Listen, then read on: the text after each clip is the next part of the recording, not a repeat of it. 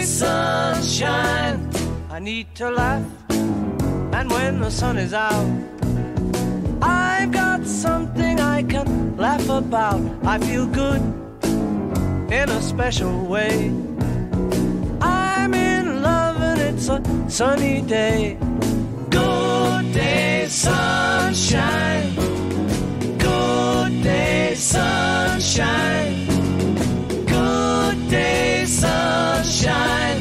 We take a walk, the sun is shining down, burns my feet as they touch the ground.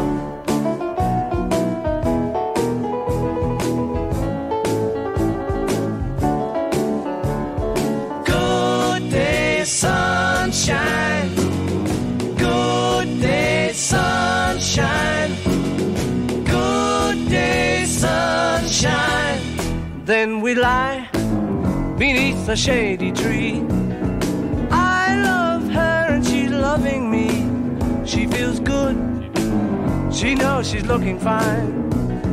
I'm so proud to know that she is mine. Good day sunshine.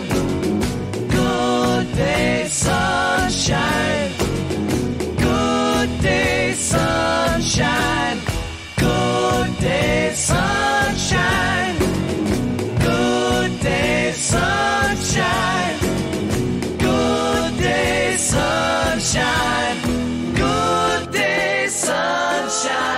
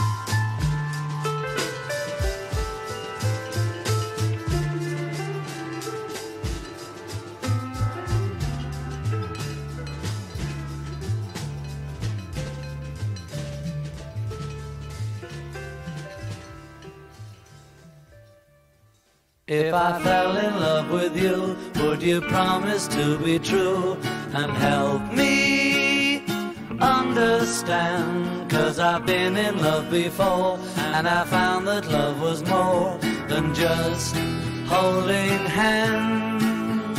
If I give my heart to you, I must be sure from the very start that you would love me more than her.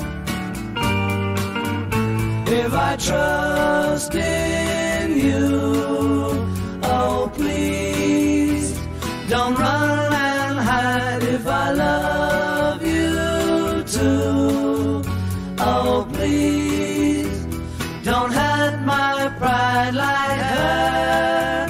'Cause I couldn't stand the pain, and I would be sad if our new love was in vain. So I hope you see that I would love to love you, and that she will cry when she learns we are two. 'Cause I couldn't stand the pain, and I would be sad if our new love was in vain. So I hope you see that I would love to love you, and that she will cry when she learns we are two. If I fell in love with you,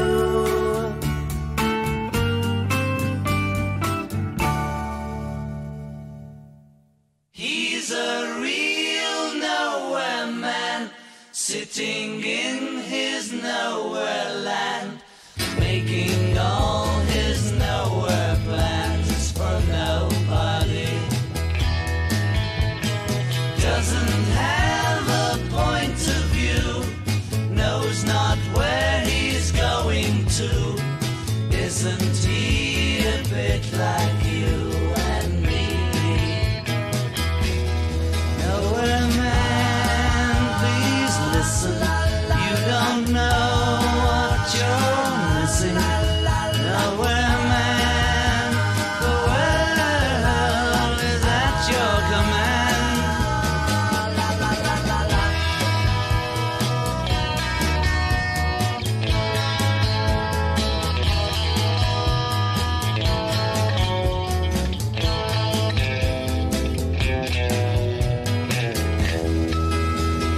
He's as blind as he can be, just sees what he wants to see. Nowhere man, can you see me at all? Nowhere man, don't worry, take your time, don't hurry, leave it all till somebody else lends you a hand. Doesn't have a point of view,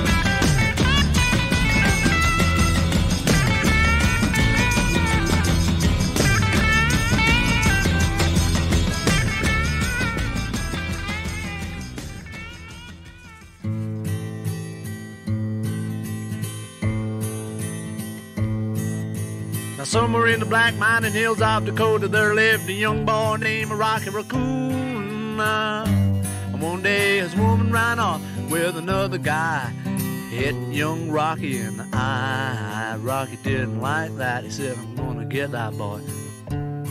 So one day he walked into town, booked himself a room in the local saloon.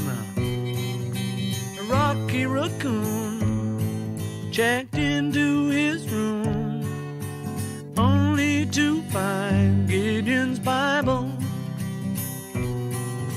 Rocky had come equipped with a gun to shoot off the legs of his rival. His rival, it seems, had broken his dreams by stealing the girl of his fancy. Her name was McGill, and she called herself Lil, but everyone knew her as Nancy. Now she and her man, who called himself Dan, were in the next room at the hoedown. A Rocky burst in, and grinning a grin, he said, Danny boy, this is a showdown. But Daniel was hot, he drew fast and shot, and Rocky collapsed in the corner.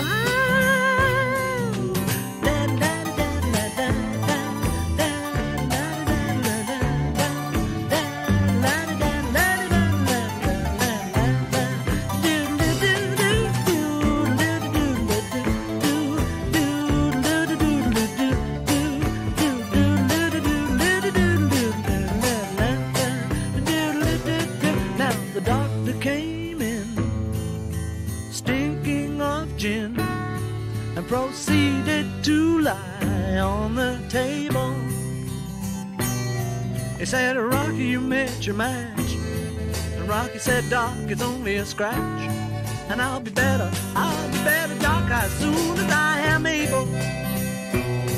And now Rocky Raccoon, he fell back in his room, only to find Gideon's Bible.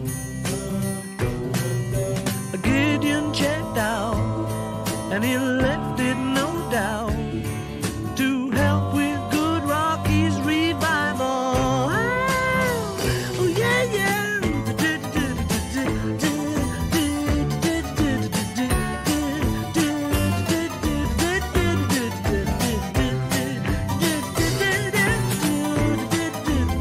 Come on, Rocky boy, come on, Rocky boy.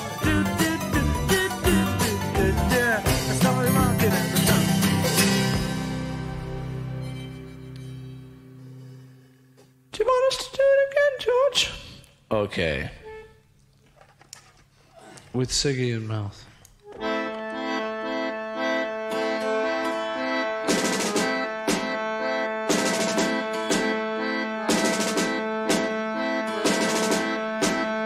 Let's all get up and dance to a song that was a hit before your mother was born. Though she was born a long, long time ago, your mother should know. Your mother should know. Sing it again. Let's all get up and dance to a song that was a hit before your mother was born. Though she was born a long, long time ago, your mother should know. Your mother should know.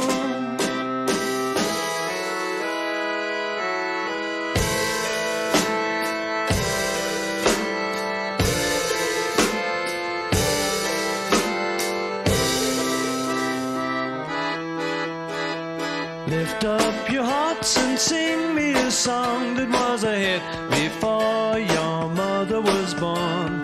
Though she was born a long, long time ago, your mother should know.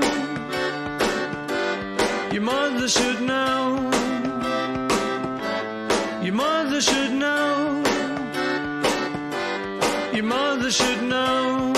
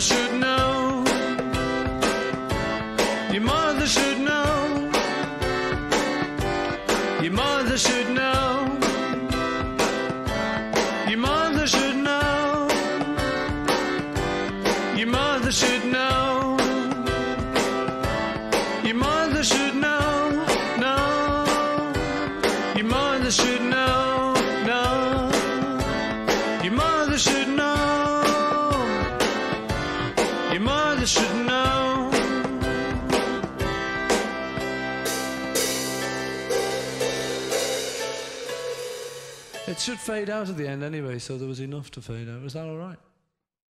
Welcome to a very special episode of Rugged Radio. Today we'll be going over how the Beatles came together in 1960 and also how the Beatles broke up 10 years later in 1970.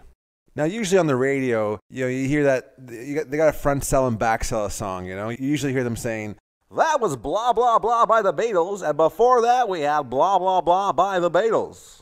Coming up in just a bit, we've got blah, blah, blah by the Beatles." Right here on blah, blah, CKGB, ABCDFKBLGAL, blah, blah, blah, blah, Suck My Balls FM. It's the same shit over and over again, It's the same format. I try and stay away from that shit, I try and keep it fresh. So instead of, it's going to be annoying. Like, I got 29 songs coming up. So instead of naming them all one by one as I play them, I figure let's just get it all out of the way right now. Let's just get it out of the way. Here are the 29 songs you can hear on this episode by the Beatles. Three Cool Cats, Love Me Do, Twist and Shout, You've Gotta Hide Your Love Away, Do You Want to Know a Secret, I Want to Hold Your Hand, All of My Loving, Hold Me Tight, 8 Days a Week, I've Just Seen a Face, I'm Only Sleeping, I'm So Tired, We Can Work It Out, Girl, Lucy in the Sky with Diamonds, Glass Onion, Come Together, I Am the Walrus, Hey Bulldog, Happiness is a Warm Gun, Helter Skelter, Sgt. Pepper's Lonely Hearts Club Band, With a Little Help from My Friends, Being for the Benefit of Mr. Kite, Sgt. Pepper's Lonely Hearts Club Band Reprise, Don't Let Me Down, Get Back, I've Got a Feeling, Oh Darling, Let It Be, and finally, In My Life. So sit back, relax. I've jammed a lot of Beatles music into this. We also have funny interviews, plus session recording bloopers, and also Paul McCartney gives an intimate one-on-one interview on the Beatles breakup and how it all went down. That's coming up right here on Rugged Radio. Three cool cats. Three cool cats. On the corner in a beat-up car, splitting up a lip, a candy bar, talking all about how sharp they are. Three cool cats. Three cool chicks. Walking down the street, swinging her hips, splitting up a bag of potato chips. And three cool cats did three big flips for three cool chicks. Yeah, three cool chicks. Well, up popped the first cool cat. He said, "Man, look at that. Man, do you see what I see? Well, I want that middle chick. I want that little chick. Yeah, man, she have one chick for me. Well, three cool chicks. Three cool chicks. Well, they look like angels from up above. And three cool cats really fell in love. But three cool chicks made three fools out. Three cool cats. Three cool cats.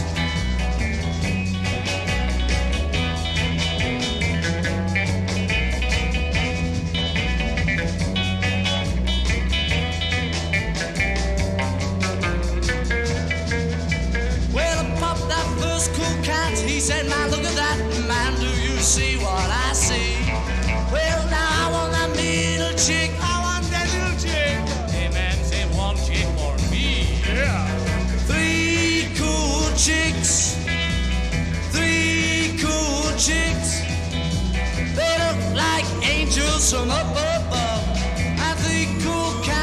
they fell in love. And three cool chicks made three fools out.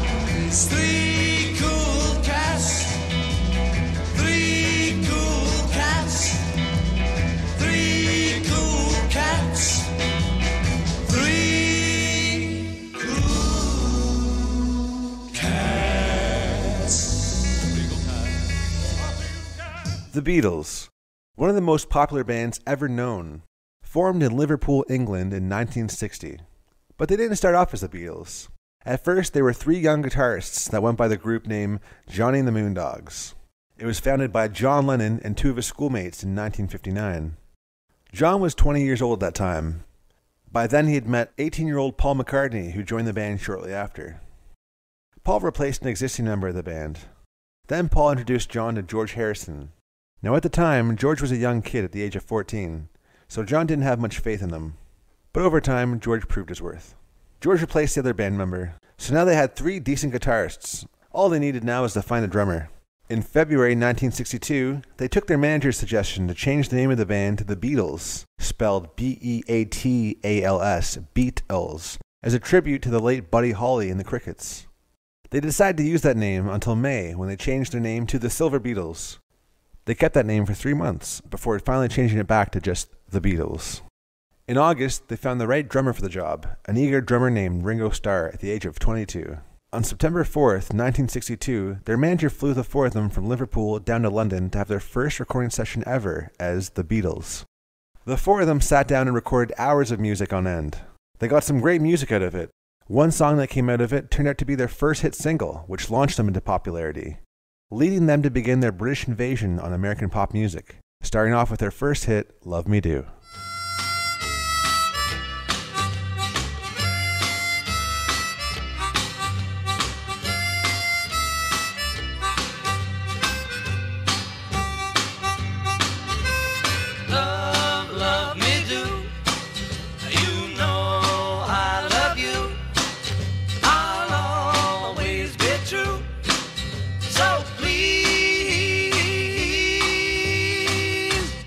Love me do, love me do, love me do. You know I love you. I'll always be true. So please, love me do.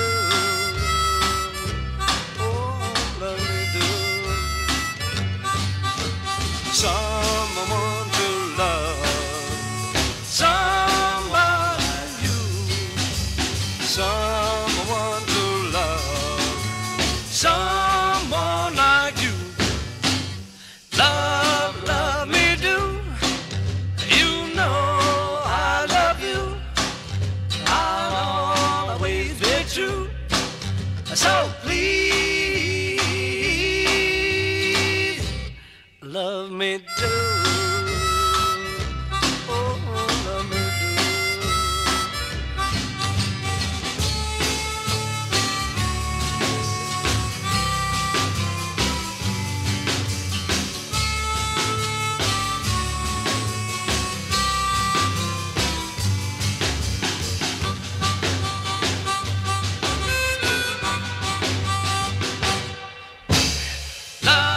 love me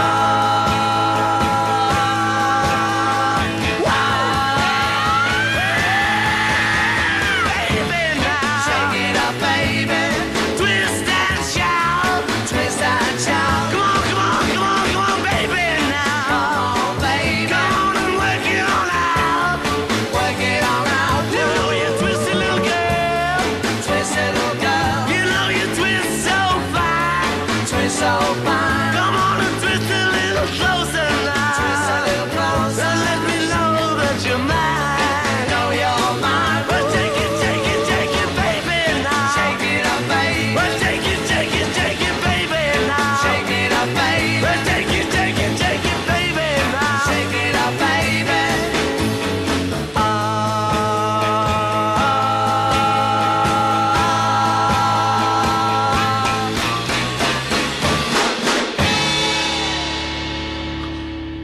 One, two, three, 1, 2, 3. Here I stand, head in hand, turn my face to the wall. If she's gone, I can't go on, feeling 2 foot small. Everywhere people stare, each and every day. I can see them laugh at me, and I hear them say,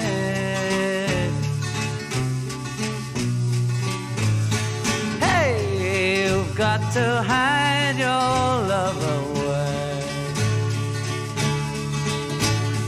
Hey, you've got to hide your love away. How can I even try? I can never win. Hearing them, seeing them in the state I'm in. How could she say to me, love will find a way? Gather round, all you clowns, let me hear you say,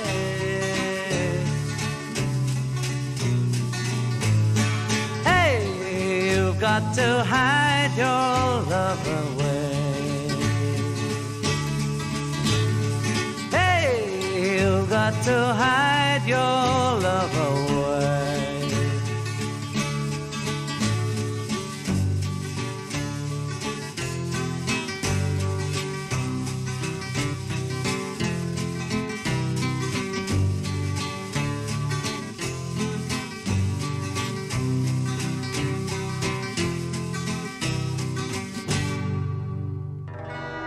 You'll never know how much I really love you.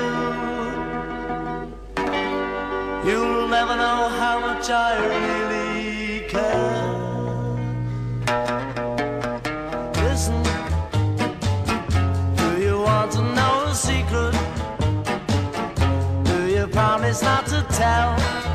Whoa, whoa, closer. Let me whisper in your ear. Say the words you long to hear. I'm in love with you. Ooh. Listen, do you want to know a secret? Do you promise not to tell? Whoa, whoa, closer. Let me whisper in your ear. Say the words you long to hear.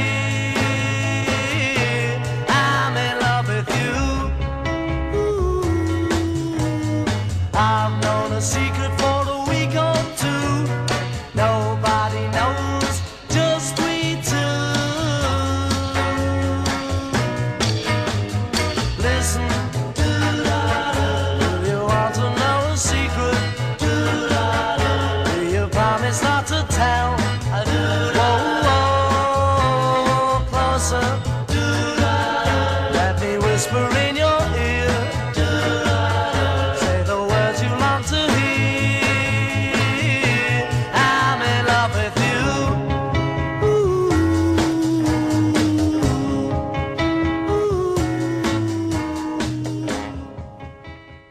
By late October, the Beatles were beginning their 5-day tour of Sweden. On their return back to London, several hundred screaming fans greeted them in the heavy rain pour at the local airport. They waited for hours in the rain, long before the Beatles' plane even landed. There were also roughly about 100 journalists and photographers that also joined the airport reception. In mid-November, as Beatlemania started to intensify, police had resorted to using high-pressured water hoses to control the wild screaming fans. Sometimes they had to use hoses on the crowds before the show could even start. By 1963, I Want to Hold Your Hand sold 1 million copies, becoming a #1 hit in the U.S.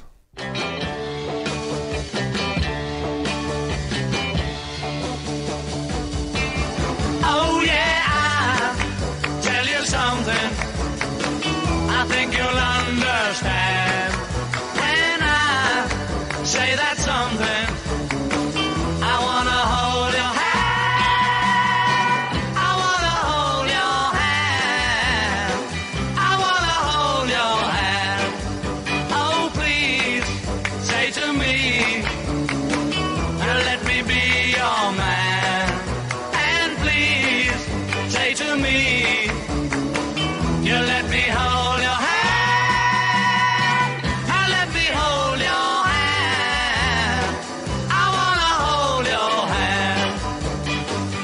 And when I touch you, I feel happy inside.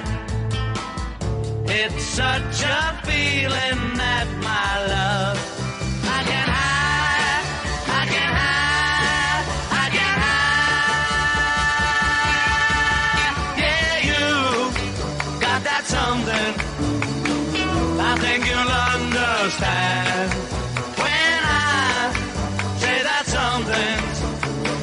I want to hold your hand. I want to hold your hand. I want to hold your hand. And when I touch you, I feel happy inside. It's such a feeling that my love I can hide, I can hide, I can hide. Yeah, you got that something I think you'll understand when I feel that something. I wanna hold your hand. I wanna hold your hand. I wanna hold your hand. I wanna hold your hand. Close your eyes and I'll kiss you. Tomorrow I'll miss you. Remember, I'll always be true. And then while I'm away, I'll ride home every day, and I'll send all my loving to you. I'll pretend that I'm kissing the lips I am missing, and hope that my dreams will come true. And then while I'm away, I'll ride home every day, and I'll send all my loving to you. All my loving I will send to you. All my loving, darling, I'll be true.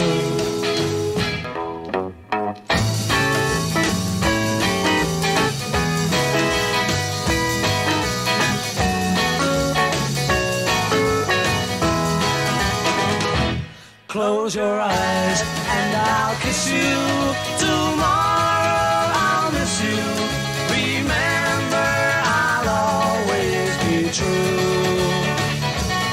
And then while I'm away, I'll ride home every day, and I'll send all my loving to you.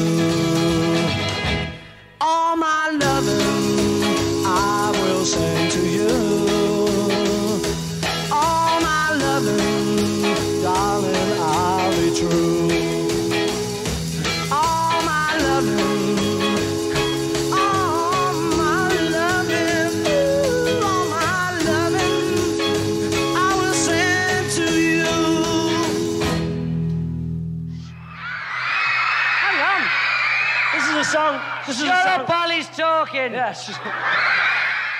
And tell me, you brought 3 of your friends. Could you please introduce Yes, there's George Parasol, Ringo Stone, and Paul Machamley. It feels so right now, hold me tight.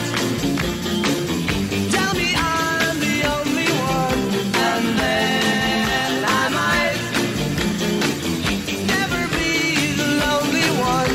So hold me tight, tonight, it's you.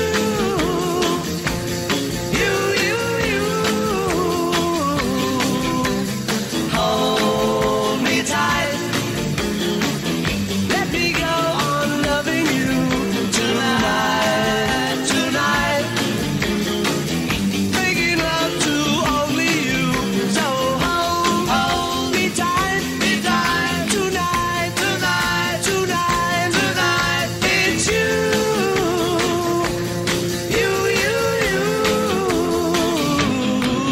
Don't know what it means to hold you tight. Being here alone tonight with you. It feels so right now. Hold me tight. Tell me I'm the only one, and then I might never be the lonely one. So hold me tight. Tonight, it's you.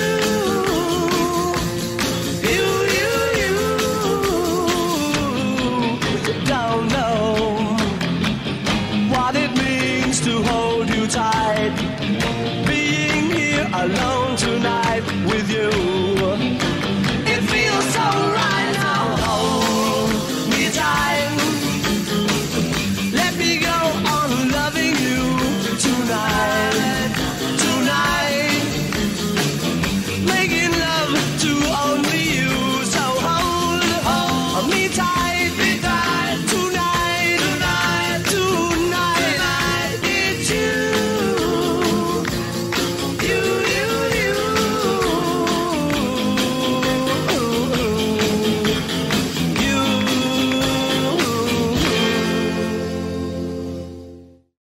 Okay. Is it just me and you? 1, 2, 3, 4.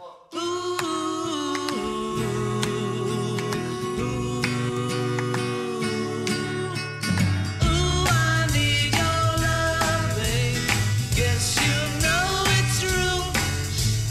Hope you need my love, babe. Just like I need you. Hold me, love me. Hold me, love me. Ain't got nothing but love, babe. Hey, baby, love you every time, girl. It's nutty.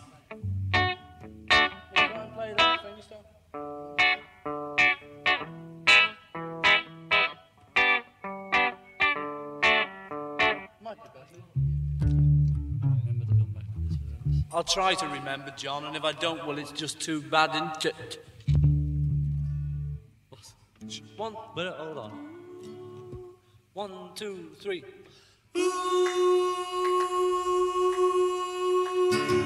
Oh, no, that's too much. You're daft, Gaff. I was on the 4 of them. seniors. 1, 2, 3, 4. Ooh,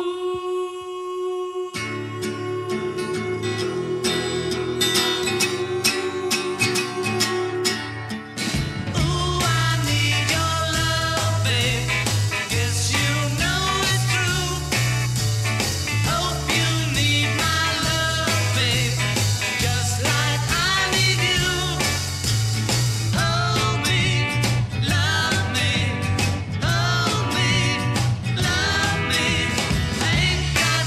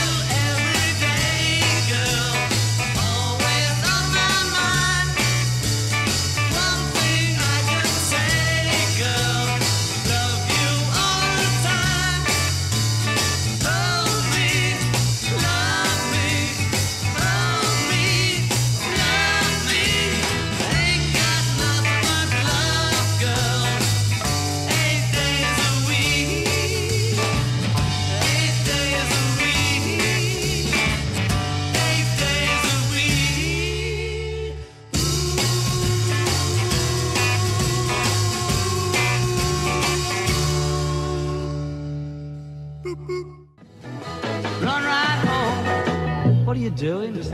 It's murder. I can't do it. Can't keep it up. I just go. Shh, ready. Shh. Ringo, keep your bit dead. Ringo! We're taping. You made a mistake. I know you did. It's a love that lasts forever. A one babaloo babo. It's a love that has no man. Babaloo, don't let me down. Don't let me down.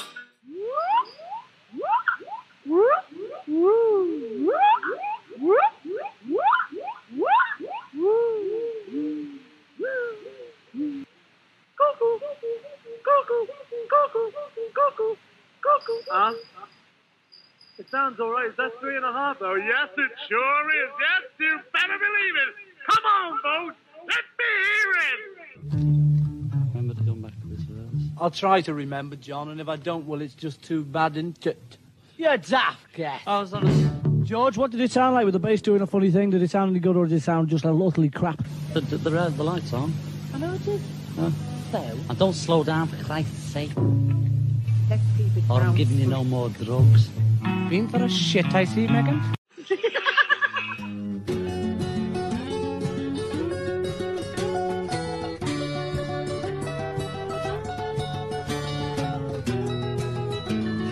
I've just seen her face, I can't forget the time or place where we just met. She's just the girl for me, and I want all the world to see we've met. Had it been another day, I might have looked the other way, and I'd have never been aware. But as it is, I'll dream of her tonight. La, da, da, da, da. Falling, yes, I am falling, and she keeps calling me back again.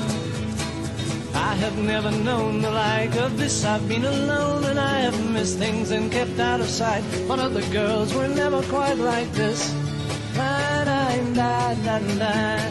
Falling, yes, I'm falling, and she keeps calling me back again.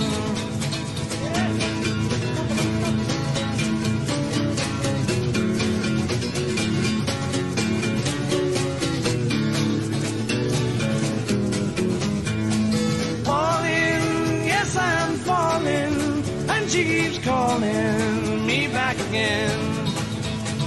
I've just seen her face, I can't forget the time or place where we just met. She's just the girl for me, and I want all the world to see we've met. La la la. Falling, yes, I'm falling, and she keeps calling me back again. Falling, yes, I'm falling, and she keeps calling me back again. Oh, falling, yes, I'm falling, and she keeps calling me back again. On February 7th, 1964, the Beatles left Britain to come back to the United States. Upon landing at New York's John F. Kennedy Airport, a roaring crowd the size of 3,000 people all greeted them this time.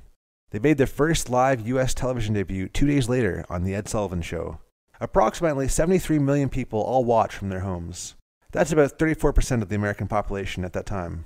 It was the largest audience that had ever been recorded for a live television show in U.S. history. Within 2 months, the Beatles pulled off 37 shows in only 27 days, traveling from country to country through places like Denmark, the Netherlands, Hong Kong, Australia, and New Zealand. The tour dates kept growing and expanding.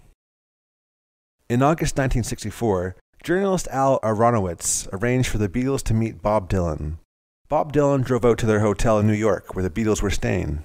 He visited them in their hotel room and brought along his guitar so they could play music together. Dylan introduced them to marijuana. When they both met, this was seen as making two worlds collide. They both had very different fan bases. You had Dylan's audience of college kids with artistic and intellectual traits, with an interest in politics and social idealism. They had a very laid-back bohemian way about them, which was now mixed in with all the Beatles fans, which were young teeny boppers, you know? Kids in high school or grade school, kids who were totally caught up in the commercialism and the pop culture of television. The radio, pop records, fan magazines, teen fashion, all that shit. They were seen as idolizers, not idealists. Bob Dylan and the Beatles managed to exchange each other's fan base. Both completely different types of groups were now starting to mash together into one. During the release of Beatles for Sale in 1964, the band had run out of songs to release. Constantly being on the road made it hard for the band to write music. They were running out of love songs. The whole teenage boys in love image was slowly starting to die. John Lennon admitted during an interview that material for writing these love songs is becoming one hell of a problem. He wasn't sure what they were going to do. I'm so tired, I hadn't slept a wink. I'm so tired, my mind is on the blink. I wonder, should I get up and fix myself a drink? No, no, no, I'm so tired, I don't know what to do. So tired, my mind is set on you. I wonder, should I call you? But I know what you would do. You'd say, I'm putting you on, but it's no joke. It's doing me harm, you know I can't sleep. I can't stop my brain, you know it's 3 weeks. I'm going insane, you know I'd give you everything I've got for a little peace of mind. I'm so tired, I'm feeling so upset. Although I'm so tired, I'll have another cigarette and curse Sir Walter Raleigh. He was such a stupid get. Say, I'm putting you on, but it's no joke. It's doing me harm, you know I can't sleep. I can't stop my brain, you know it's 3 weeks.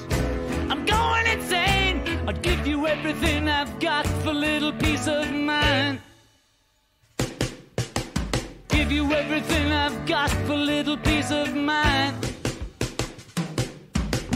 Give you everything I've got for a little peace of mind. When I wake up early in the morning, lift my head, I'm still yawning. When I'm in the middle of a dream, stay in bed, float upstream, please don't wake me, no, don't shake me, leave me where I'm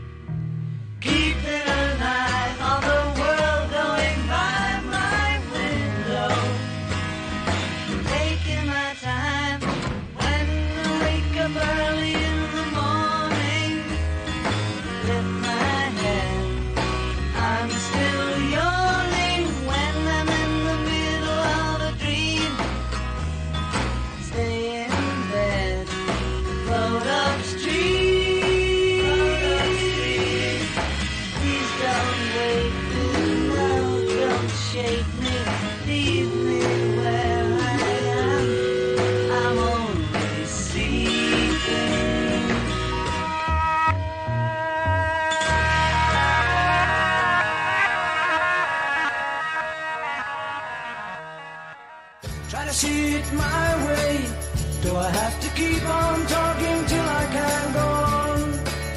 While you see it your way, run the risk of knowing that our love may soon be gone. We can work it out, we can work it out. Think of what you're saying. You can get it wrong and still you think that it's alright. Think of what I'm saying.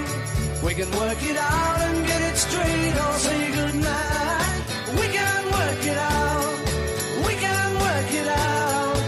Life is very short and there's no time for fussing and fighting, my friend. I have always thought that it's a crime, so I will ask you once again. Try to see it my way, only time will tell if I am right or I am wrong. While you see it your way, there's a chance that we might fall apart before too long. We can work it out, we can work it out. Life is very short and there's no time for fussing and fighting, my friend. I have always thought that it's a crime, so I will ask you once again. Try to see it my way, only time will tell if I am right or I am wrong. While you see it your way, there's a chance that we might fall apart before too long. We can work it out, we can work it out.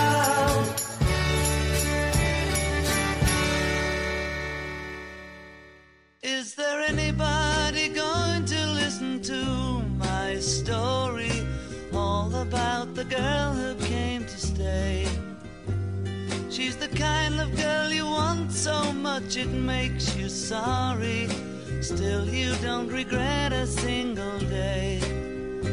Ah, girl,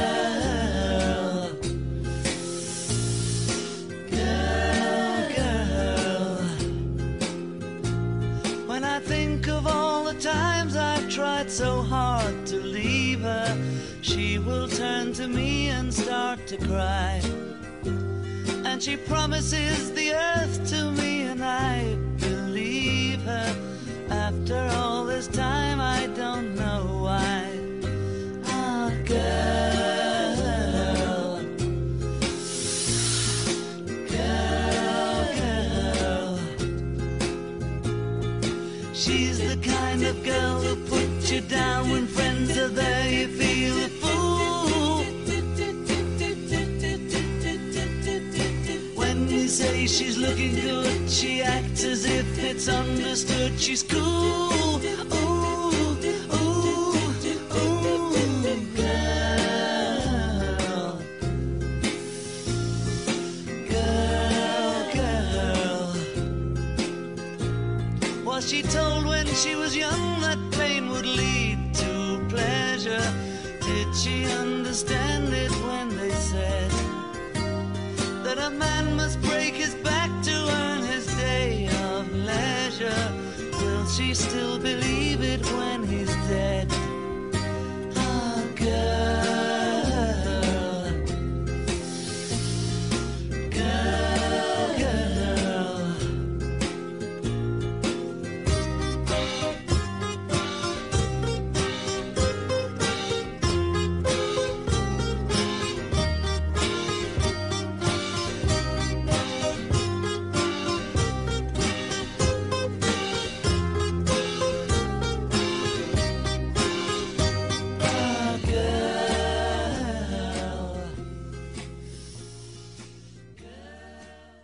The Beatles started entering their mind-expanding psychedelic phase from 1965 to 1967, with albums like Rubber Soul, Revolver, and Sgt. Pepper's Lonely Hearts Club Band.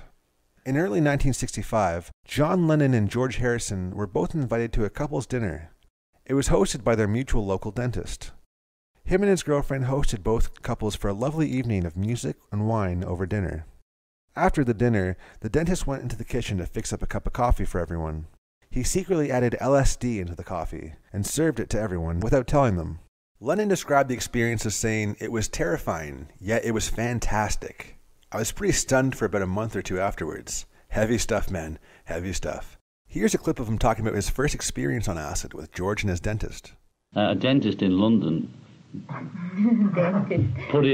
laid it on George, me, and our wives without telling us at a dinner party at his house. He was a friend of George's. And he just put it in our coffee or something, you know. I mean, this was a dinner, and we got out and went, and this guy came with us. He was nervous. He didn't know what we were going crackers, you know. I mean, it was insane going around London on it, and we thought when we went to the club, we thought it was on fire, and then we thought it was a premiere. Oh, no, we thought it was a premiere. It was just an ordinary light outside.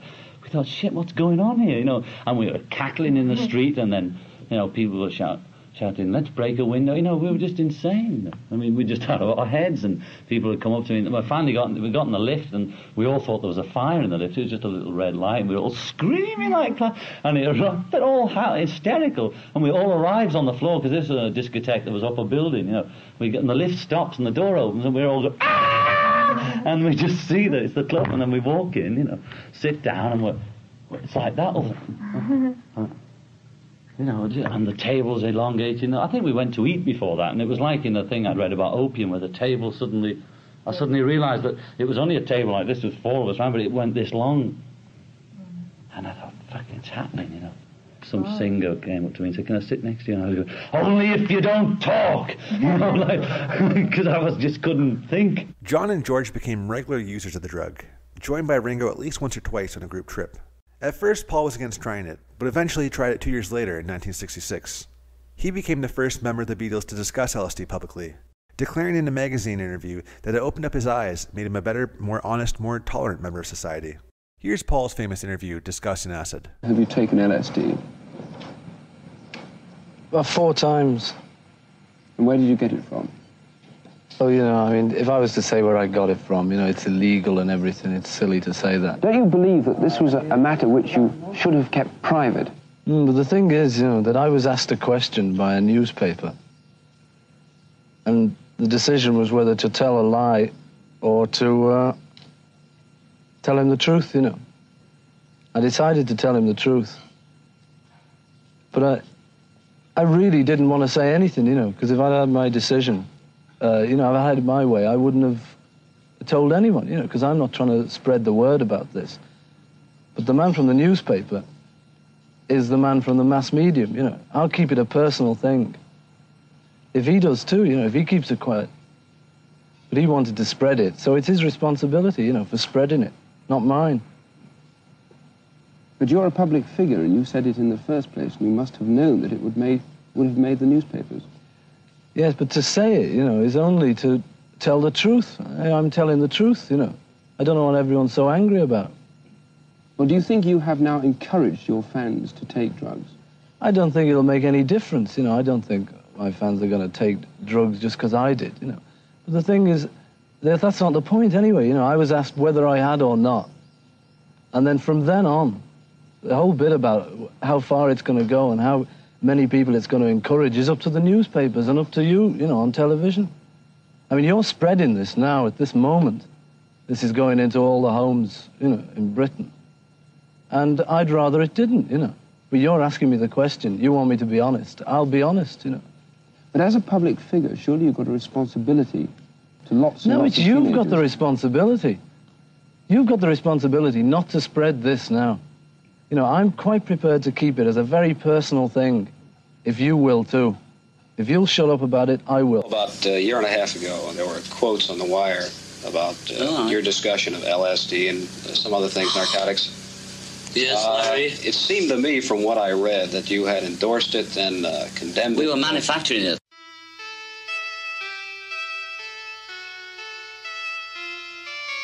Picture yourself in a boat on a river with tangerine trees and marmalade skies.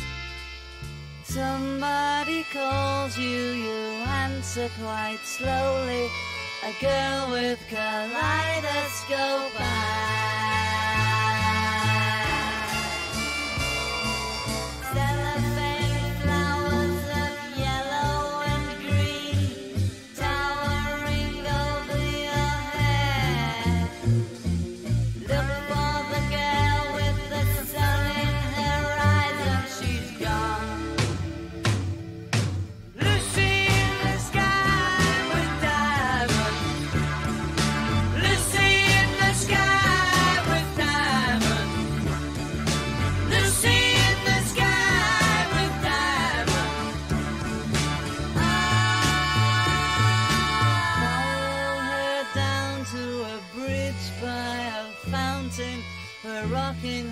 people eat marshmallow pies.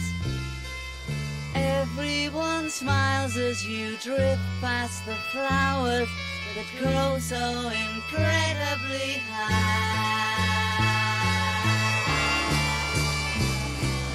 Newspaper taxis appear on the shore, waiting to take you away. Climb in the back with your head in the clouds and you're gone. Lucy in the sky with diamonds. Lucy in the sky with diamonds. Lucy in the sky with diamonds.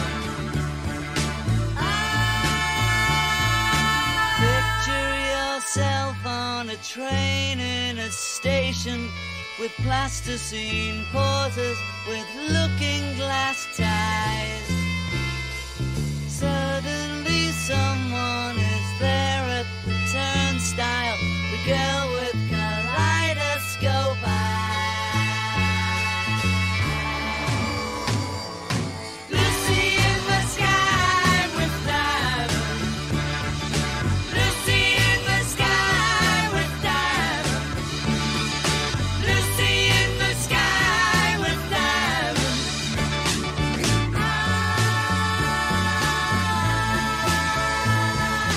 Lucy in the sky with diamonds. Lucy in the sky with diamonds. Lucy in the sky with diamonds.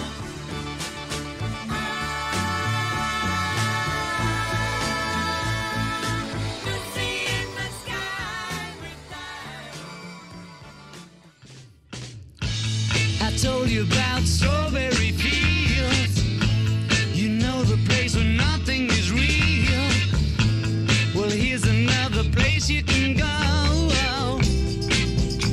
where everything flows. Looking through the bent-back tulips to see how the other half lives. Looking through a glass onion. I told you about the walrus and me, man. You know that we're as close as can be, man. Well, here's another clue for you all. The walrus was Paul, standing on the cast iron shore, yeah. Lady Madonna trying to make ends meet, yeah. Looking through a glass onion.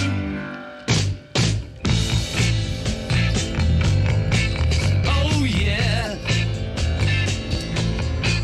Oh yeah. Oh yeah. Looking through a glass onion. I told you about the fool on the hill. I tell you, man, he's living there still. Well, here's another place you can be. Listen to me. Fixing a hole in the ocean, trying to make a dovetail joint, yeah. Looking through a glass onion. It's a goal! It's a goal! It's a goal! It's a goal! It's a goal! 1, 2, 1, 2, 3, 4.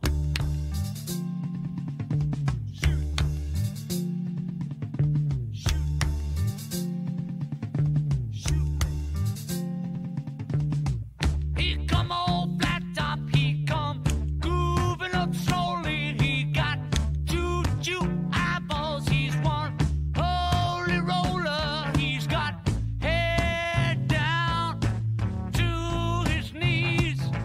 He's got to be a joker.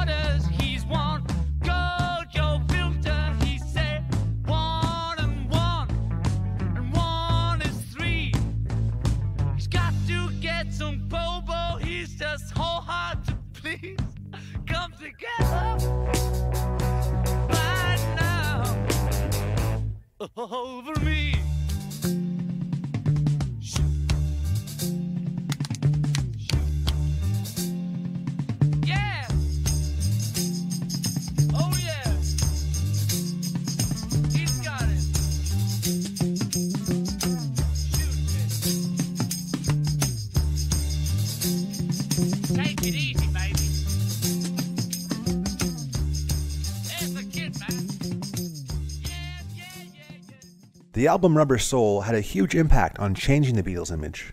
The hippie phase. Their hair got longer and their lyrics became more complex, their music more unique, using orchestras of up to 40 people at times, and copious amounts of illegal drugs. Their reach was beginning to expand as they embraced deeper aspects of romance and philosophy. Many people believe the new musical direction of the Beatles was from their habitual use of marijuana, a statement which was confirmed by the band themselves.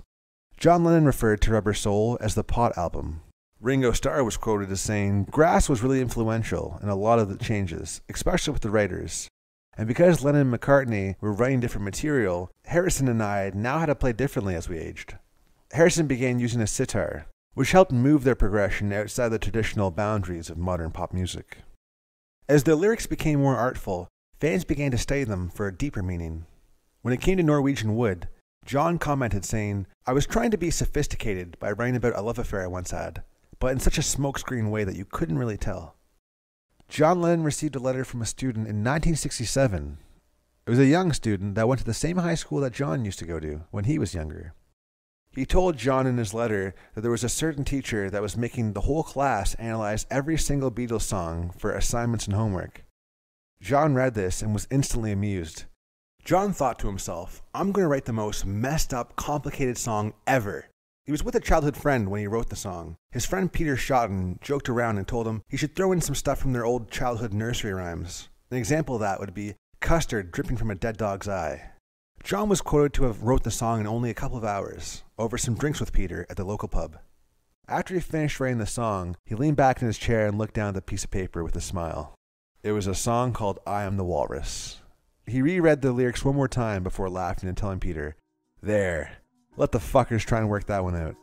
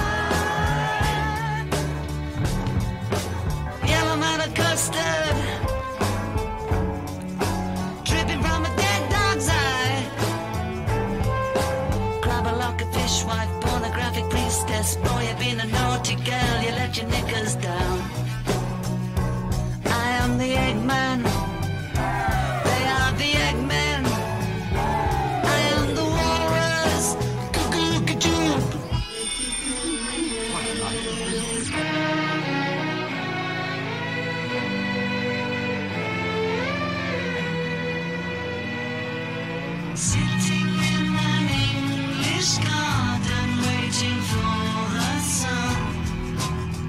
If the sun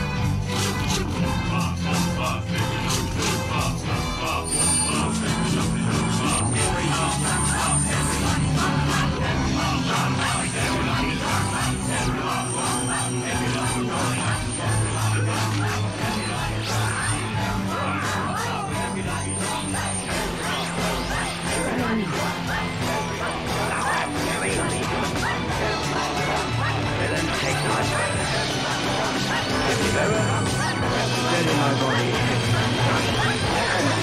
The letters which thou find'st about me to Edmund Earl of Gloucester. Keep him out upon my British people. Oh, untimely death.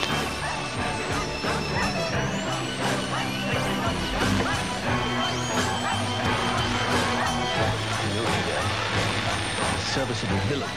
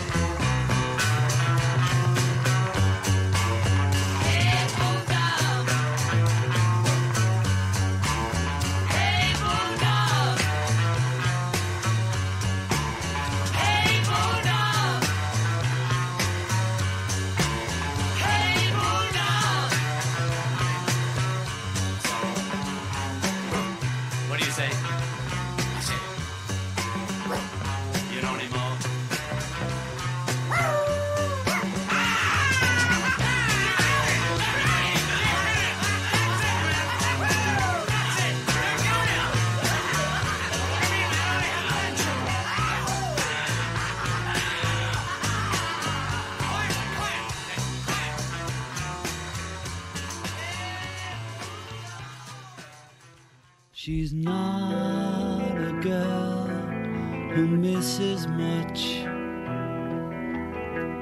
Do-do-do-do-do-do. Oh yeah. She's well acquainted with the touch of the velvet hand, like a lizard on a window pane. The man in the crowd with the multicolored mirrors on his hobnail boots, lying with his eyes while his hands are busy working overtime. A soap impression of his wife, which he ate and donated to the National Trust.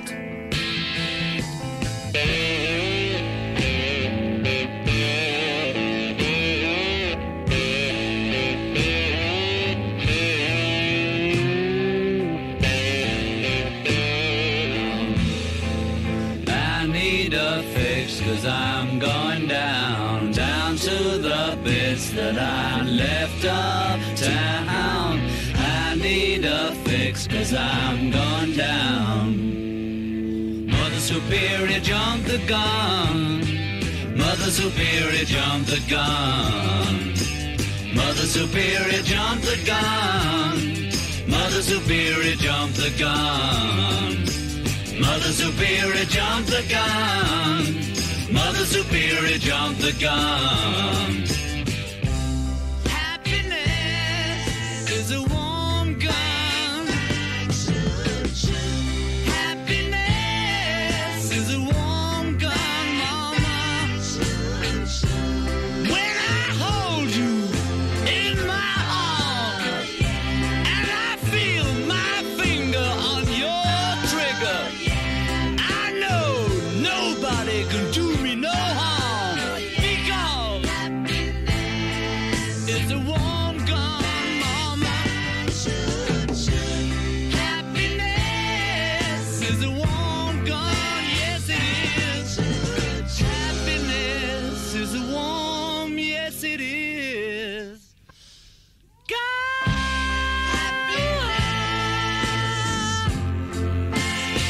But don't you know that happiness is a warm gun, Mama?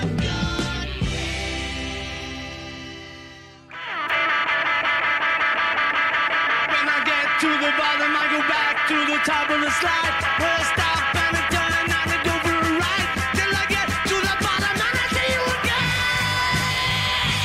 Yeah, yeah, yeah. But do you, don't you want me to love you? I'm coming down fast, but I'm miles above you. Tell me, tell me, tell me, come on, tell me the answer. Well, you may be a lover, but you ain't no dancer.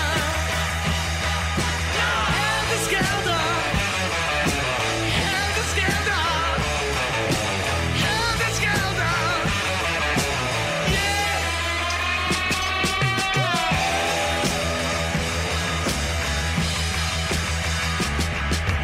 Will you, won't you want me to make you? I'm coming down fast, but don't let me break you. Tell me, tell me, tell me the answer. You may be a lover, but you ain't no dancer. Look out! Helter-skelter, helter-skelter, helter-skelter.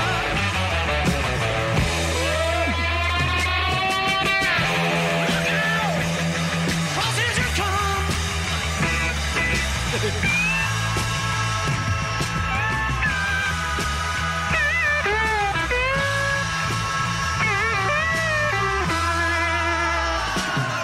When I get to the bottom, I go back to the top of the slide, and I stop and I turn and I go for a ride, and I get to the bottom and I see you again. Yeah, yeah, yeah.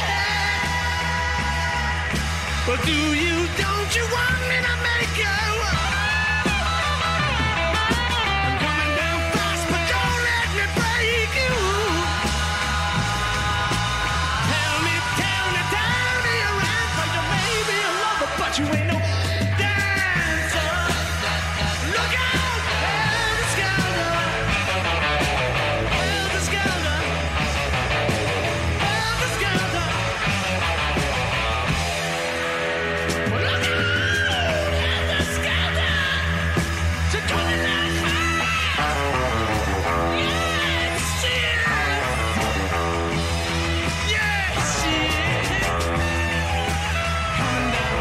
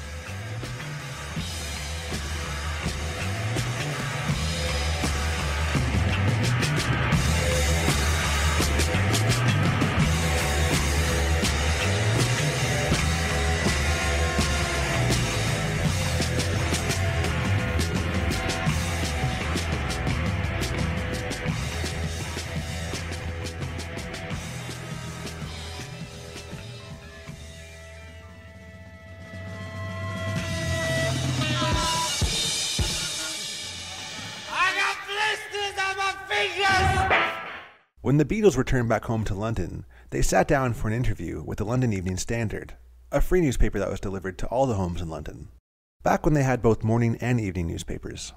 It was conducted by an interviewer named Maureen Cleave. Cleave sat down with all 4 band members. At one point, John Lennon said the following quote, "Christianity will go. It will vanish and shrink. I needn't argue with that. I'm right and I will be proved right. We're more popular than Jesus now. I don't know which will go first, rock and roll or Christianity. Jesus was all right, but his disciples were thick and ordinary. It's them twisting it around that ruined it for me." The comment that John made went by completely unnoticed by England. Not a single word of it was ever mentioned. 5 months later, it got put into print in an American pop magazine called Datebook. All hell broke loose. It sparked a controversy with the Christians in the American Bible Belt. The Vatican issued a protest. The Catholic people all gathered up and rallied outside the concert halls of each of their shows, burning their records in giant local bonfires. There was also a strict ban on Beatles records imposed by Spanish and Dutch radio stations, and also on South Africa's national broadcasting service as well. Here's what happened. Early in 1966, John gave an interview to Maureen Cleave, in which he made a chance remark saying, the Beatles are more popular than Jesus Christ. If it had said television is more popular than Jesus, I might have got away with it. But as I just happened to be talking to a friend, I used the word Beatles as a remote thing, not as what I think, as Beatles as though those other Beatles like other people see us. And I just said they are having more influence on kids and things than anything else, including Jesus. But I said it in that way. I was pointing out that fact in reference to England, that we meant more to kids than Jesus did, or religion at that time. I wasn't knocking it or putting it down, I was just saying it. But I'm not saying that we're better or greater, or comparing us with Jesus Christ as a person, or God as a thing, or whatever it is. I just said what I said, and it was wrong, or was taken wrong, and now it's all this. This is Doug Layton and Tommy Charles. We're reminding you that our fantastic Beatle boycott is still in effect. We have not forgotten what the Beatles said. The Beatles made a statement in all the newspapers that they're getting more better than Jesus himself. I think simply on the basis of statistics and fact, his statement is untrue. No one is more popular than Jesus. I just didn't mean what everybody thinks I meant, I'm not anti-Christ or anti-religion or anti-God, So many people have built buildings in the name of Christ, and what have people done for the Beatles? What have they done for us? We urge you to take your Beatle records, pictures, and souvenirs to the pickup points about to be named, and on the night of the Beatles' appearance in Memphis, August 19th, they will be destroyed in a huge public bonfire at a place to be named soon. Nobody told me there'd be days like these. Nobody told me there'd be days like these. Nobody told me there'd be days like these. Strange days indeed. Most peculiar, mama. Roll. It doesn't matter about people not liking our records or not liking the way we look or what we say. They're entitled to not like us, and we're entitled not to have anything to do with them if we don't want to, or not to regard them. We've all got our rights. The Beatles were even being protested and picketed by the Ku Klux Klan. Here's an audio clip from an actual KKK member. The Beatles made a statement in all the newspapers that they're getting more better than Jesus himself, and the Ku Klux Klan, being a religious order, is going to come out here the night that they appear at the Coliseum here. And we're going to demonstrate with different ways and tactics to stop this performance. The Klan is going to come out here because we're the only organization that will come out and make a stop to these accusations. This is nothing but blasphemy, and we're going to try to stop it any terror way we can, but it's going to stop. We're known as a terror organization. I think we have... A terror organization? We have ways and means to stop this if this is going to be the case, yes. What ways and means? Well, I don't want to say this, but there'll be a lot of surprises Monday night, I believe, when they get here. Rubber Soul was a major step forward. It paved the way for the release of their next album, Revolver. The album was released on August 5th, 1966. This album came out a week before the Beatles went on tour together. This time, sadly, it would turn out to be the final tour that the Beatles ever went on. The Beatles held their final concert at Candlestick Park in San Francisco. It marked the end of a 4-year period dominated by non-stop touring. The Beatles managed to perform over 1,400 concerts internationally in just 4 years. Think about that. That's playing 350 concerts a year, 30 concerts a month, 7 to 8 shows a week. When you think about flying back and forth between all those countries, they really did work 8 days a week. Jesus Christ. Now the Beatles were free from constantly being on tour, they now had a lot of time on their hands to embrace the weird experimental stuff that would be used in the recordings for Sgt. Pepper's Lonely Hearts Club Band. What that really meant was now they had a lot of time to do drugs, relax, and play around with recording equipment, and see what kind of weird stuff they could discover. According to the album's engineer, Jeff Emmerich, the album's recording took over 700 hours of recorded tape. He recalled the Beatles insisting that everything had to be different on the Sgt. Pepper's album. We would stick microphones into the wide openings of trumpets. We had headphones that we turned into microphones, and then we attached those to violins. We used giant primitive oscillators to vary the speed of the instruments and vocals.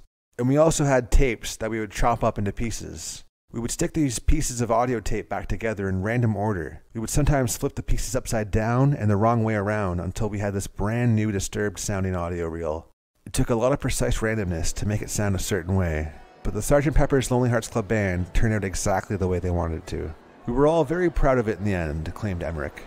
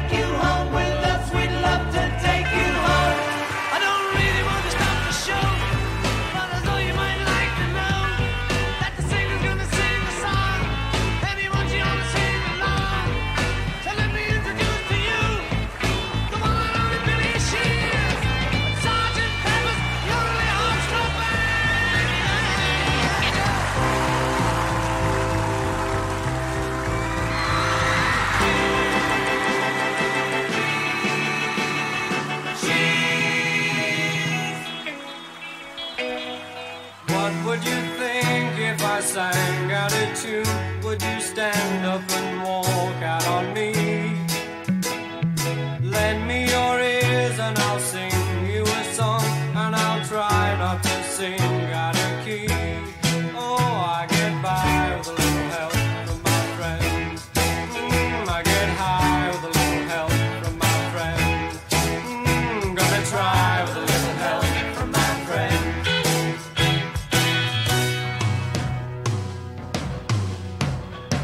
What do I do when my love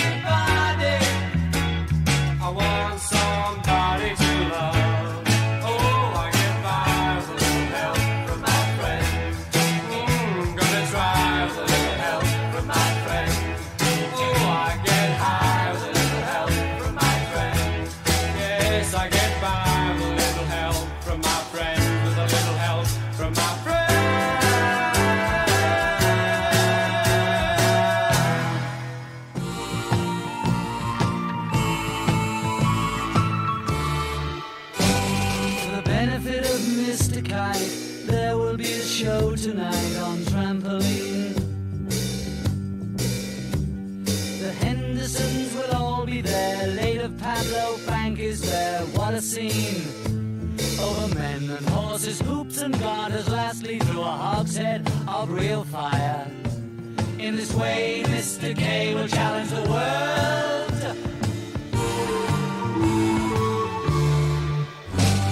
The celebrated Mr. K performs his feat on Saturday at Bishopsgate. The Hendersons will dance and sing as Mr. Kite flies through the ring. Don't be late. Letters K and H assure the public their production will be second to none. And of course, Henry the Horse dances the waltz.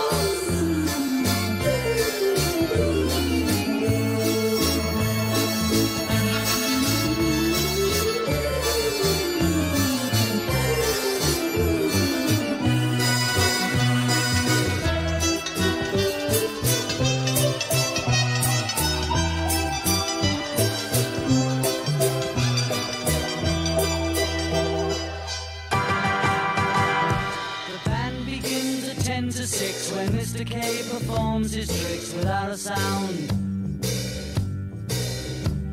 and Mr. H will demonstrate 10 somersets he'll undertake on solid ground. Being been some days in preparation, a splendid time is guaranteed for all. And tonight Mr. Kite is topping the bill.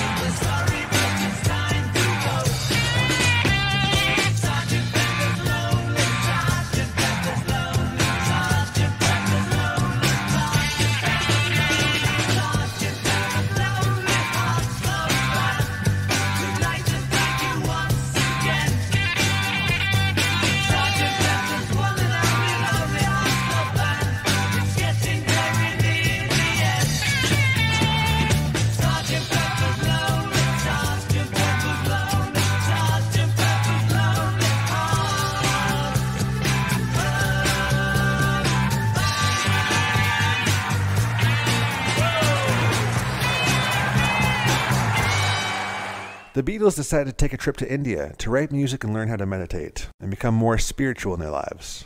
They turned to Maharishi, a spiritual guide, on a peaceful retreat in India. He took the band in for 3 months to recuperate and get away from all the fans and paparazzi and all the craziness. Their spiritual leader turned out to be a fraud who was using the Beatles' fame to attract young women to his holy camp. Eventually they found out he was using the Beatles to get free pussy. That's when they packed up their shit and left. The Beatles returned to the States afterwards to work on 2 more albums, The White Album and Let It Be. That's when the band was starting to fall apart. George Harrison wasn't even showing up for studio recordings anymore. Ringo Starr wasn't returning phone calls. John Lennon was slowly starting to care less about the Beatles' music too. They began recording sessions for The White Album, which was from May to mid-October in 1968. By then, the relationship between each of the Beatles had grown very thin. Ringo Starr quit the Beatles for 2 weeks even, and Paul McCartney had to take over doing the drumming on Back in the USSR, as well as singing and guitar. John and Paul also stopped writing songs together too. While John was coming up with songs like Dear Prudence, McCartney was coming out with Oobla Dee Oobla Da, a song that John Lennon once angrily referred to as, "That stuff is granny music shit." Tensions were also rising with John's new romantic lover, an avant-garde artist, Yoko Ono. John insisted on bringing her to the session recordings, even though the band had established from day one that either girlfriends or wives were not allowed in the recording studio. And now John was breaking that rule, and the band members did not like it. Later, John mentioned in an interview that every track on the White Album is an individual track. There isn't any Beatles music on it. It's either John in the band, or it's Paul in the band, or it's George in the band. They all knew deep down that this was the start to the band's breakup. Don't let me down. Don't let me down. Don't let me down. Don't let me down. Nobody ever loved me like she does. She does. Yes, she does. And if somebody loved me like she does, she does. Yes, she does. Don't let me down. Don't let me down. Don't let me down. Don't let me down. I'm in love for the first time. Don't you know it's gonna last? It's a love that lasts forever. It's a love that has no past. Don't let me down. Don't let me down. Don't let me down. Don't let me down. And from the first time that she really done me, ooh, she done me good. I guess nobody ever really done me. Ooh, she done me good. Don't let me down. Don't let me down. Don't let me down. Don't let me down.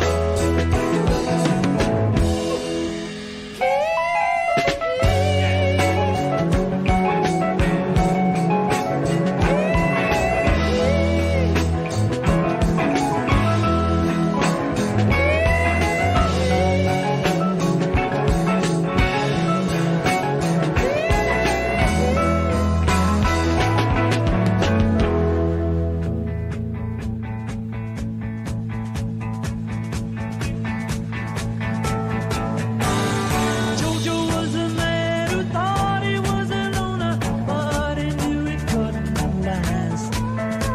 Jojo lived his home in Tucson, Arizona, or some California grass. Get back, get back, get back to where you once belonged. Get back, get back, get back to where you once belonged. Get back, Jojo.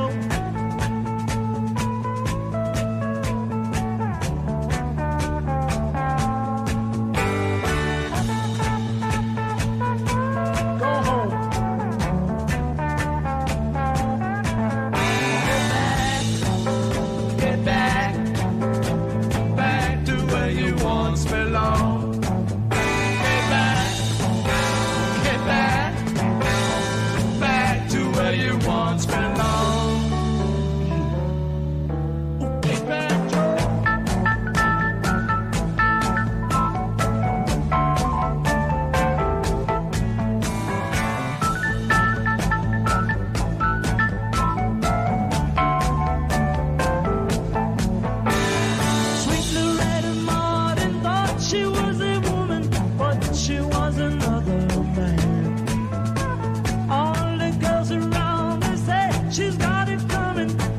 she gets it while she can.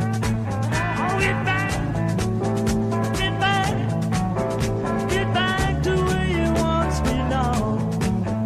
Get back, get back, get back to where you once belonged. Get back to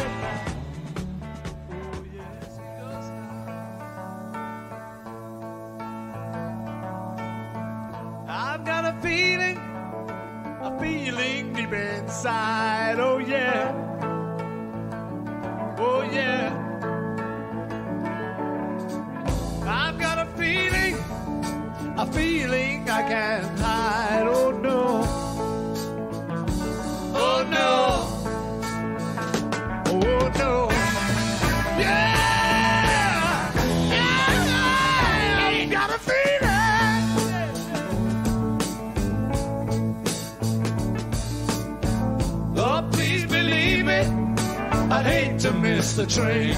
Yes, I do. Oh, yeah. Oh, yeah. And if you leave me, I won't be late again. No, no. Oh, no. Oh, no, no, no. Yeah.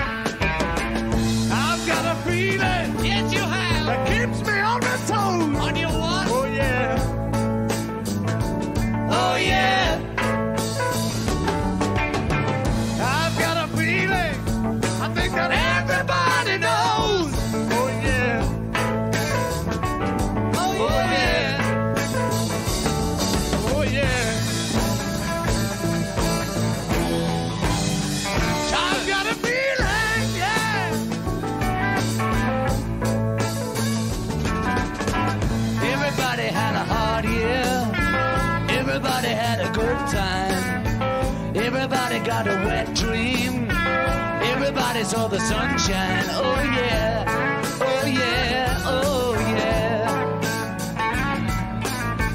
Everybody had a hard year.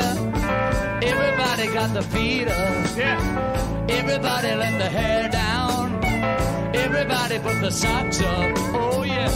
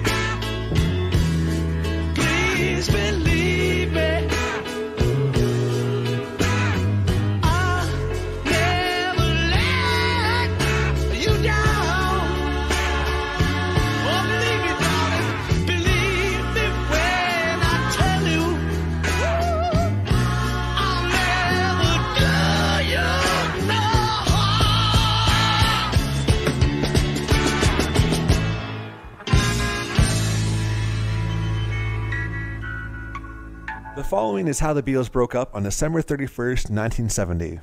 They all filed a suit for the dissolution of the Beatles' contract, ownership, and partnership, completely shattering everything that was left of the Beatles.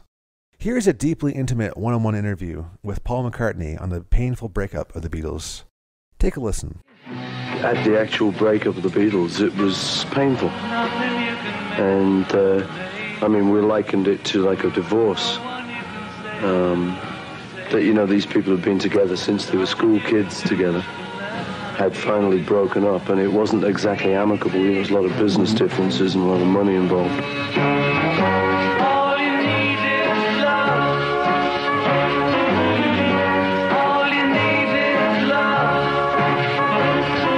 Now it's 20 years later, and now when I look at those songs, I don't think of any of the pain associated with that time.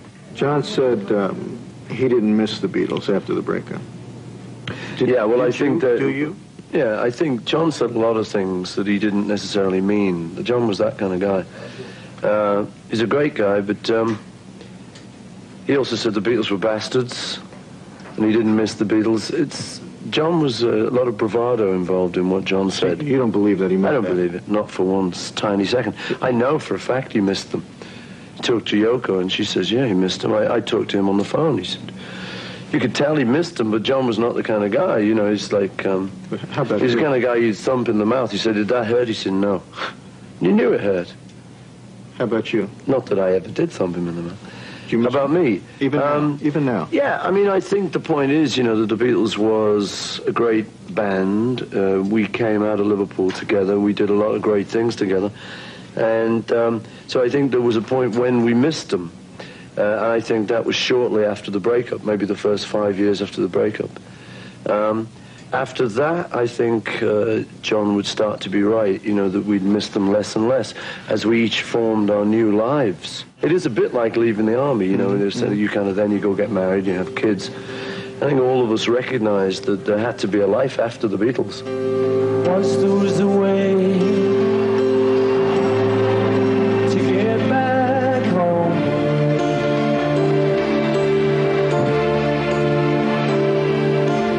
Once there was a way to get back home.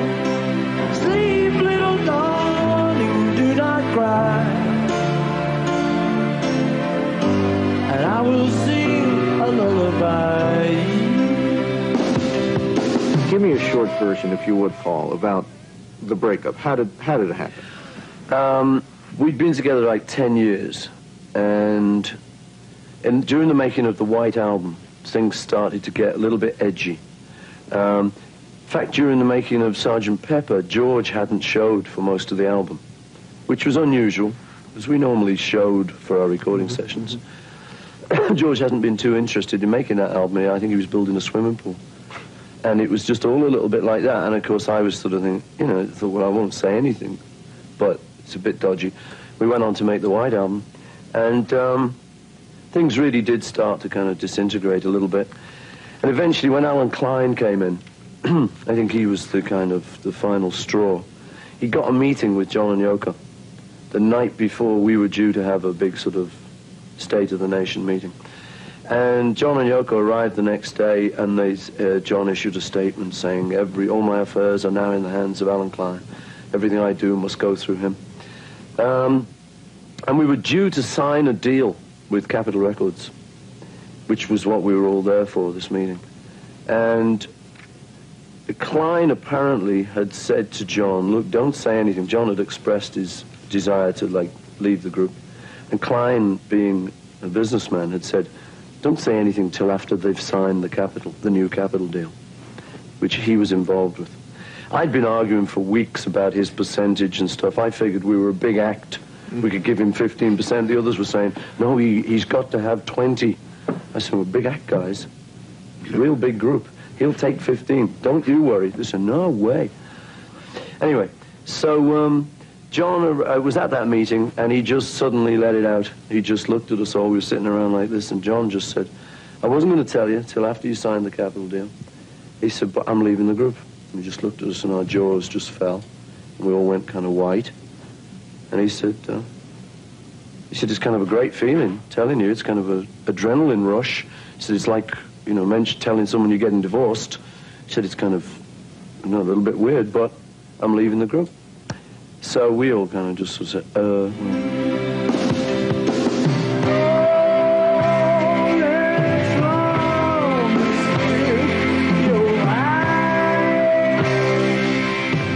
So we left it for like about 3 or 4 months, and nothing happened. He was obviously not going to come back to the group. He was enjoying his newfound freedom. So we all decided that that was it. And I will sing a lullaby.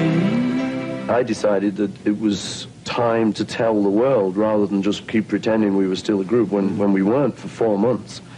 And I let it out in a statement with an album I put out called McCartney. And in fact, John got annoyed with me. He said, I wanted to tell. I said, well, tough, you know.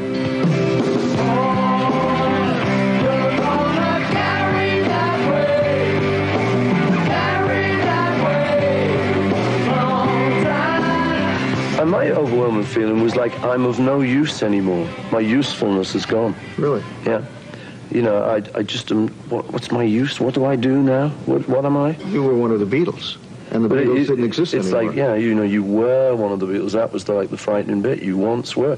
And I kind of think, well, God, you know, I'm not like at retirement age yet. I can't just swan off to a desert island. Yeah, I've got to do something. So just the kind of depression of actually trying to think what I would do next, you know, and my self-esteem was what was the thing that I think the guys who get laid off, it's what they feel. You just plummet. You just get so depressed. Did you really? I mean, that was the worst moment other than my mother dying when I was 14. That was the kind of second worst moment in my life to that point. I mean, I didn't get up for a long time. I didn't shave for a long time. I drank a little. Hey, what the hell? Yo, let's go for it. We got time off, guys. Why shave? No one's coming round. I mean, was that I don't serious? have to go out.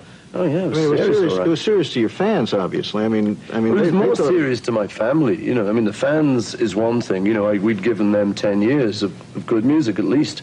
But the current situation with the young family as I had, you know, with Linda, we don't even. But you weren't about making ends meet. You weren't worried about that. No, it wasn't that. It's just self-esteem. It's not having money. Yeah. It took me quite a lot of time, and Linda was like a major help with that. She kind of lifted me back up, and I eventually started thinking, well, you know, maybe it's not the end of the world, but it took a couple of months. And the difficult thing for me that an ordinary guy being laid off would encounter was people like yourself would sort of say to me, once I was trying to make a return to the world, you know, and start doing interviews as kind of, you quote, your ex-Beatle, the worst question I really feared was they'd say, Paul, are you happy?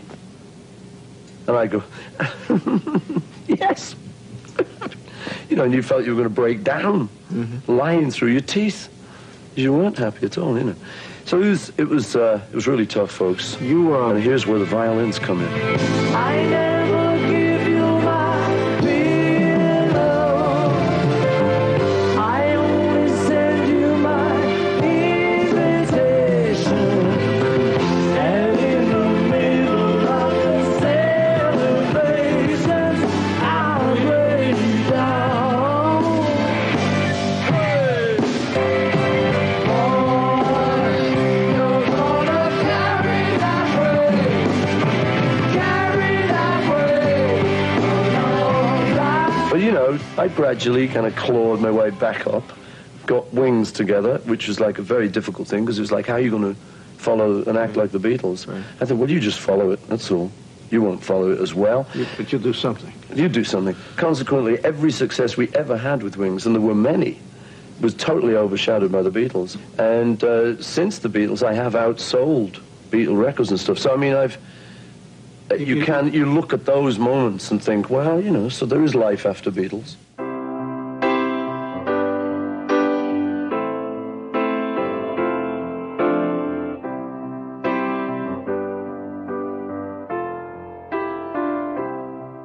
When I find myself in times of trouble, Mother Mary comes to me, speaking words of wisdom, let it be. And in my hour of darkness, she is standing right in front of me, speaking words of wisdom. Let it be, let it be, let it be, let it be, let it be. Whisper words of wisdom, let it be. And when the broken-hearted people living in the world agree, there will be an answer, let it be. For though they may be parted, there is still a chance that they will see. There will be an answer, let it be. Let it be, let it be, let it be, let it be. Yeah, there will be an answer, let it be. Let it be, let it be, let it be, let it be. Whisper words of wisdom, let it be.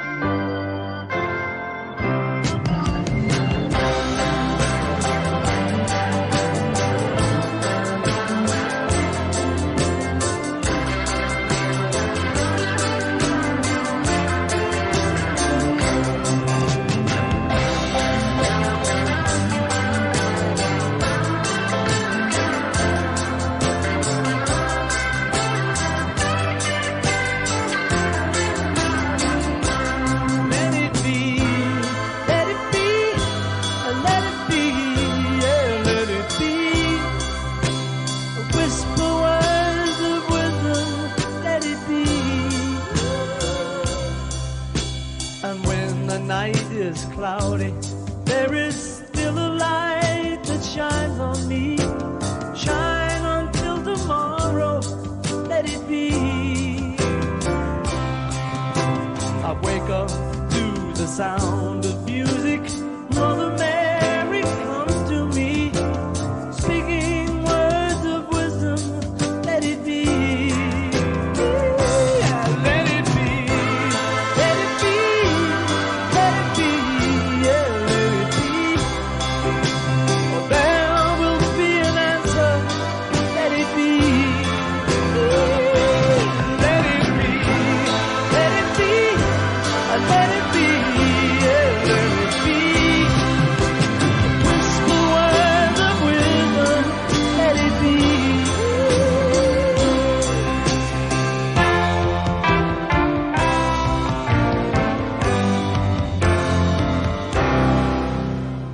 After their breakup in 1970, they each enjoyed successful solo careers of their own. And to this day, Paul McCartney and Ringo Starr are the two surviving members that still remain alive. John Lennon was shot and killed 10 years after the breakup in December 1980. George Harrison was also murdered by lung cancer in November 2001.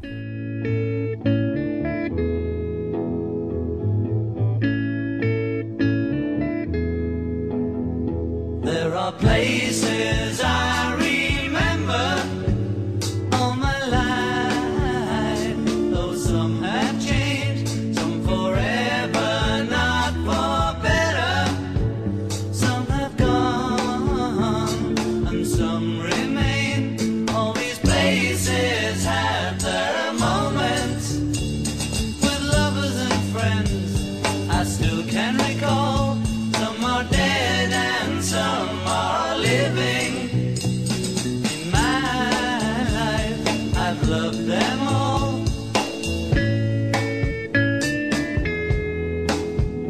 But of all these friends and lovers, there is no one compares with you. And these memories lose their meaning when I think of love as something new. Though I know I'll never lose affection for people and things that went before. I know I'll often stop and think about them. In my life, I love you more.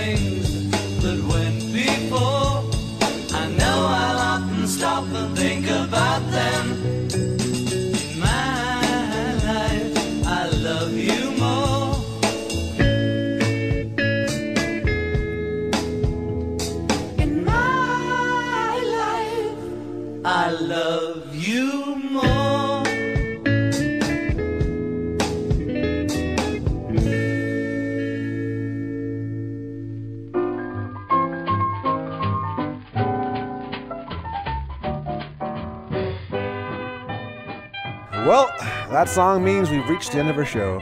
Next week we'll be covering the story on how John Lennon got shot and who shot him. We'll also be playing many great songs of his solo career. That's all coming up next week right here on Ruggid Radio. Until then, people, take care and have a good night. Good night, everybody. That's right. Good night, everybody. And I'll never ever leave you to dream alone again. Good night, sweet dreams. Good night.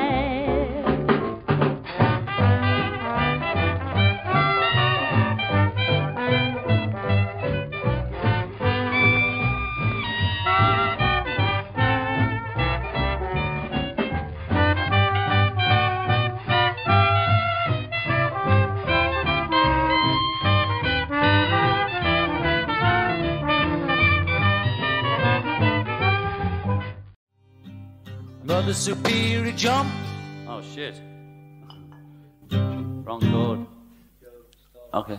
Hold on. I was on. Now I'm just going to raise this so as it's nearer the bass strings than the top string. Paul's broken at last, Paul's broken at last he's broke today.